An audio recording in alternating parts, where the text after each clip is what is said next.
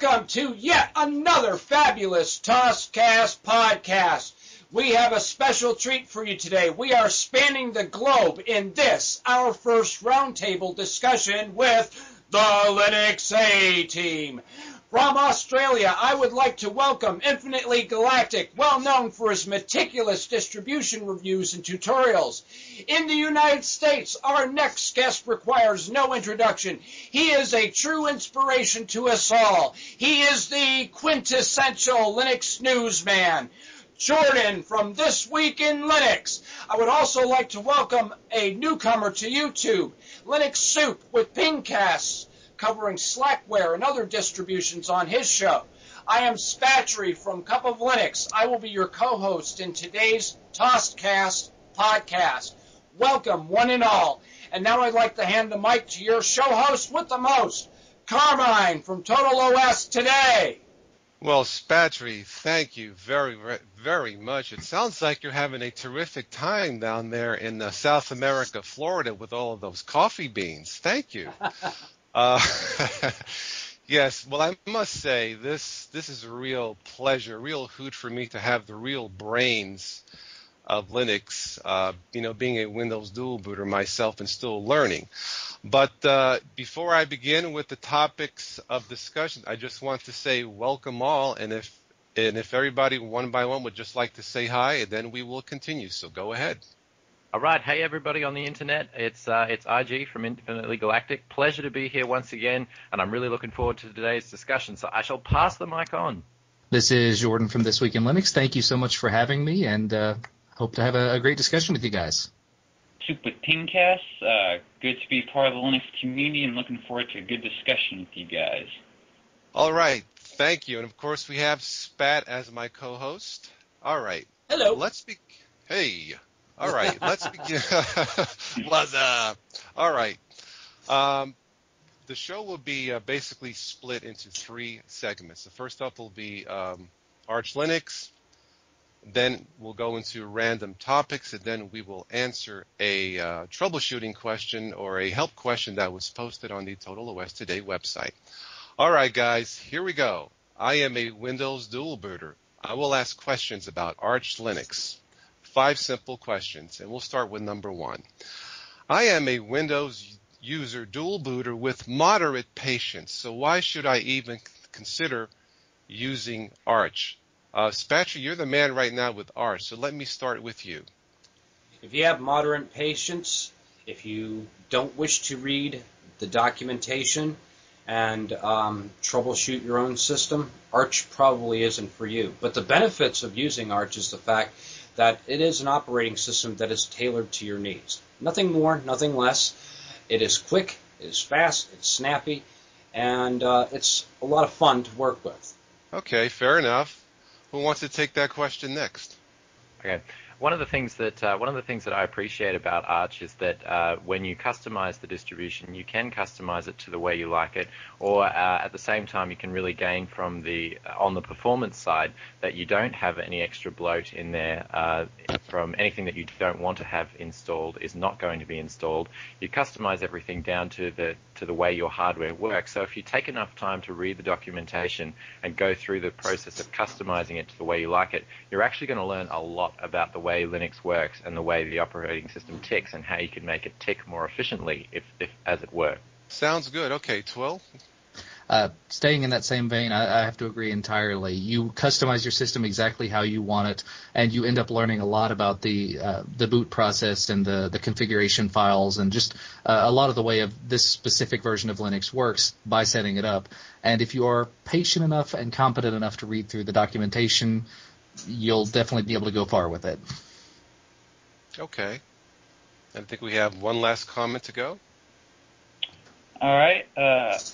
Moderate patience, I don't know if that's enough. It's great tinkering with it and learning. And Arch taught me quite a bit about Linux, and that was the first distro I really started learning about Linux with, and that required a decent amount of patience. You might need more than moderate to get all the bits and bobs working. The end result is great, but it requires patience. Thank you. I appreciate your guys' honesty. Okay, I guess this is a nice follow-up question. Is there a friendly version of Arch? And when I mean friendly, like, is there a way to install it the way I would install, Zorin or Linux Mint without any customization or custom partitioning? Is that even possible? Take your Spatry, pick. what do you say? Yeah. Okay, well, if you've followed my show, I have a few reviews that I have done on different Arch-based distributions that come preloaded with a graphical user interface and have a relatively easier install, but most of them do use a text-based ncurses install. There's Bridge Linux, there's Archbang, and then I just did one today on Liquid L'Amour that is now available. Those tend to make it a little bit easier, but you're still going to need to read documentation on it if you're going to run an update on it, because if you don't read the documentation, an update can potentially break the system. That's a good point. Okay. Let's see, Twill? Actually, staying in that same vein, but going to other desktop environments. That's really the biggest difference with the pre-spun ones, as you call it, is they take Arch, they build it a certain way, and they put whatever desktop environment on top of it. The one that I actually started out with, the first time I used Arch, was called KahelOS, K-A-H-E-L-O-S, and it's just Arch with GNOME configured on top of it. And I know there's also the Chakra project, but that's not entirely Arch anymore, as far as I understand. Okay. All right. Ping, you want to go next? I don't know. I doubt auto prepare counts. It'll wipe out everything, set up the partitions. You still got to do the sizes.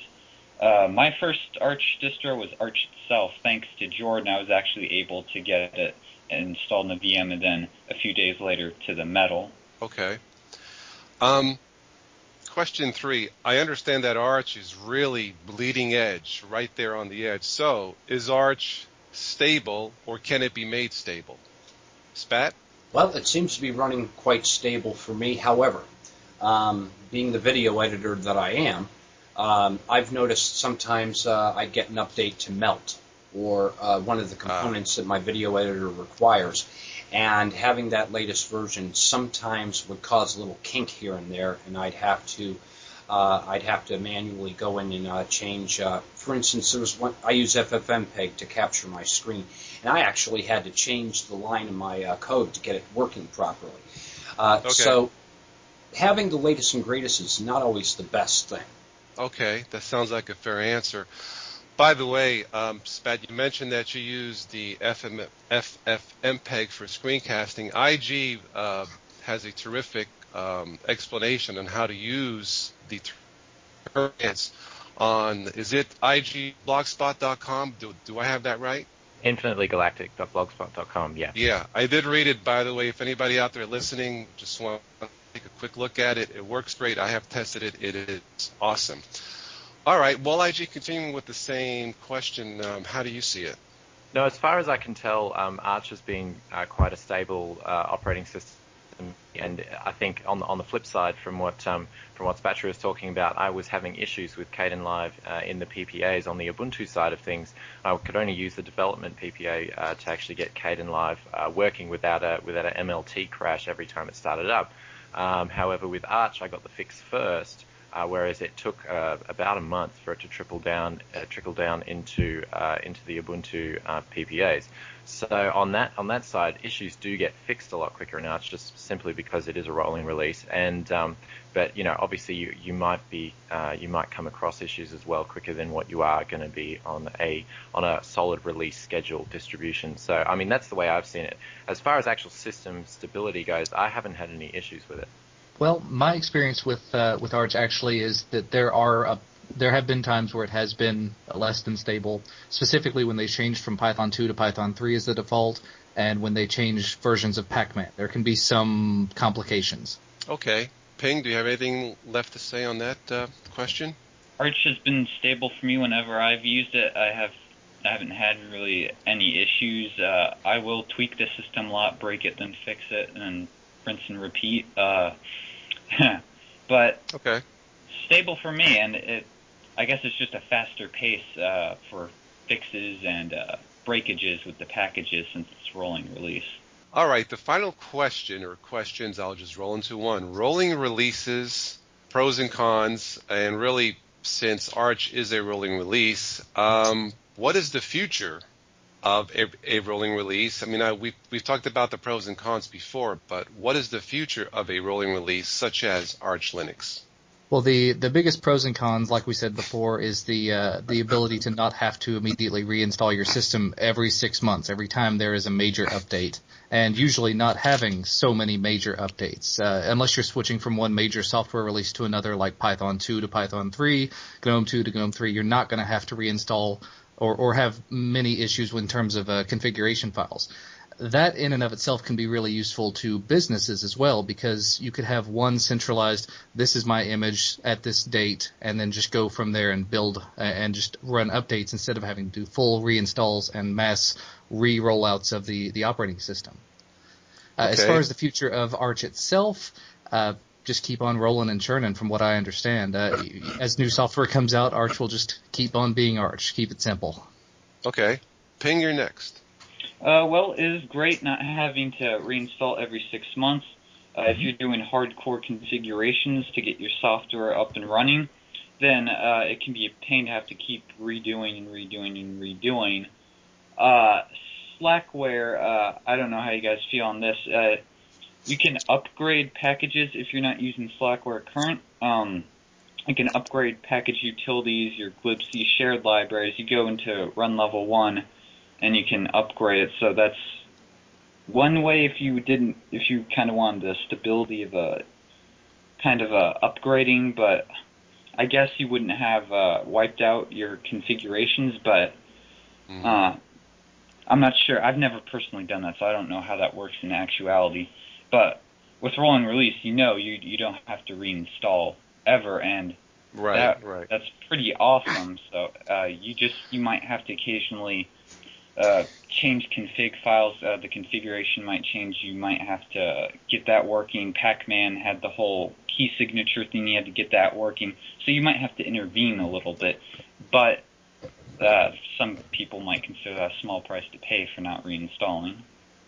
I kind of like that part as a Windows user, never having to reinstall everything again. That seems very appealing. All right, any final comments on this, IG or Spat? Does require I think work. enough's been said on that. I think rolling release certainly has its place. There will be some people who prefer a release schedule as opposed to a rolling release, but yeah, like Twill said, I think the enterprise does have a lot to gain if there's a rolling release which can have the stability there as well as the rolling nature of it. So okay, Spatry? I agree that this is a wonderful thing, but it does require work on your part, because when you have a rolling release, sometimes you're going to get an update that may require you to dig into your configuration files, maybe do a little bit of tweaking. You got to read the documentation, stay up to date on it. Before I even run an update on my system, I always stick my nose in the Arch Wiki to make sure that if there is a problem with a update, I know how to take corrective action before allowing that update to come into my system. All right. Guys, thank you very much for the quick lesson on Arch. As a Windows dual booter, it's greatly appreciated. Although I'm not thoroughly convinced, I may install it. Not just yet. All right, we talked about random topics. If I may ask everyone on the panel, and then I will give a final answer to this. How do you guys define the word stable when it comes to an operating system? Spatry? Stable is when you have a trouble-free operating system. Pretty much a stable operating system, obviously, you're not going to have any breakage or anything like that. It's going to be a rock. It's going to run until you literally have hardware failure without any troubles. Ping? Well, I'd say it's able to get the job done without too much hassle. Nice. Simple enough. Twill? I think both of them hit it on the head there. You're able to run the software that you need to be able to run, the versions that you need to be able to run of it without having constant crashing, without having to do any sort of real tweaking to keep it running. Being able to update and keep things up to date also makes for a nice stable system. Yeah. Okay. IG? I think if you've got a system that does what you want when you want it with minimum hassle, then I think that's more than a definition for stable. Okay. To me, stable is, it means, excuse me, it means rock solid, trustworthy, everything works. Now, the reason why I bring this up, this past weekend, and I had mentioned it before, I installed and deleted Ubuntu 11.10 twice. And it was an issue with the video drivers. And Spatry knows the story. I think he's laughing in the background, you coffee bean you, but I saw your show on it. You sounded pretty disgusted. Oh, you know what? I try to be as a Windows dual, but I try to be as diplomatic and as neutral as possible. But I'm human. But let me just say what I have to say, okay? Yes, install, delete, install, deleted. I went after I installed my Ubuntu system, I went to the additional drivers. Oh, there's an update to my video drivers. And it says these video drivers have been tested by the Ubuntu developers. Now, to me, that means like it's stable, does it not? But looking back, when it says tested, it didn't give a testing score. So maybe tested, maybe it flunked. I don't know. But exactly. To me, stable. Well, to me, stable is like you guys said. You guys know more about Linux than I do. To me, it's a continual learning curve because I've been so used to Windows. You guys really are the best. Thank you. But to me, stable means trustworthy. Everything works. But it didn't turn out that way. Right? You're not going to like this, Total OS today, but, you didn't read the fine print that said that the Ubuntu testers tested it and it didn't work for them either. Oh, geez. So that's what I knew I should have gotten new contact lenses. But let me finish up if I may. So stable. Okay, stable means rock solid. Okay, trustworthy, like you guys said, blah, blah, blah. Or stable can have another meaning. Stable could be a place where horses walk around the farm dumping their tar biz packages.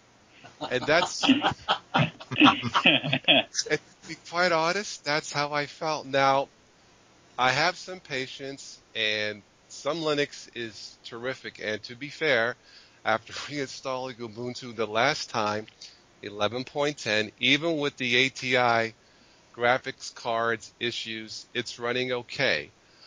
But I just wish any Linux developers, when they say it's stable, please be upfront and say it's stable, but, you may have this, you may have some flickering in the screen, you may say a few curse words at your monitor. Don't say it's stable if it's not truly stable. Just be honest, be upfront. As a Windows dual booter, that's what I would appreciate more. And honestly, that's the end of my rant. If you guys want to finish this up, you're more than welcome to. I just had to get it off my chest because Spatry knows the story, and I was steaming this past weekend. But I said what I had to say in the short video that I did the uploads, and it was really just a warning to potential Windows dual booters who want to try 11.10 with GNOME Shell, with the updated drivers. Don't do it, and hopefully they can learn from my mistake. That's it. And it was also your exercise for the week of self-control in all things related to ranting and emotions and all of that sort of thing. Well, I feel like you guys are my therapist, so thank you. How much do you charge, by the hour or by the second here? But all right, let's finish. Thank you for listening, by the way. I do appreciate it. This is the last segment. There was a question posted on the Total OS Today forum. I think, Twill, you may have an answer. A gentleman named Rob. Hi, Rob. What's up, if you're listening? Trouble mounting his Samsung Android to BANSHEE media player. What possible solutions do we have? Well, my experience with Android devices up until tonight has actually been, if I want to do something with it, I normally just personally avoid music players other than like VLC. So I will go into my Android device, create a music folder, and just throw my music into it, and the device itself recognizes that and makes it all playable. However, after doing a little bit of research, 3 minutes or so, I found an article which I think Spatry can link to, which is called Sync Music to Android Devices with BANSHEE. And basically what you do is you go into your device, into the root of the device, and create a text file called .is_audio_player, and put one line of text in it, audio_folders equals MP3, and stick that on the SD card of the device, and the next time you connect it to BANSHEE, it opens up, and it actually looks a lot like iTunes, bad reference there, but it gives you the option to sync all of your music, your pictures, what else does it give you? Audiobooks, videos, podcasts. Yeah, very useful. Okay, does anybody else have any tips? Yes, I have tried that solution and it does work. Wonderful. Rob, if you are listening, there you go. And I think Spatry will have a reply on the forum, so you may want to check that out. Spatry, did you want to add something else, or Ping or anybody? Actually, what I usually do when I want to transfer music, I basically just plug my Android device and it reads it as a folder, and I just copy and paste my files over to my Android device that way. Or sometimes if I'm feeling lazy, I'll just pull out the chip out of my device itself and just put it into an adapter and plug it into the computer and transfer files that way as well. So that's what I do 99% of the time. Yeah. Okay, that sounds like that may be possibly the best solution for you, Rob. Gentlemen, time is up. What can I say? This has been fun, very informative. Thank you. And I must tell you, as a Windows dual booter, yes, it's fun to tinker around with Linux when it is stable. But the number one reason why I use Linux, it's because of people like you. It's brains like you who help guys like me who are still learning. Thank you very much to all of you. It is greatly, greatly appreciated. Spatry, since you did the introduction, I guess I will do the outro. I would like to thank everybody who joined me on the show this evening. I hope maybe someone learned something. I know I did. Thank you to Spatry, Ping, This Week in Linux, IG. You guys are the best. Thank you to all of you. Thank you to all the listeners out there. Please check out all of the channels here. They're all very worth your time. That's it for me, and on behalf of the entire A-Team crew, I will catch you guys, all of you guys, sometime in the future. Thank you.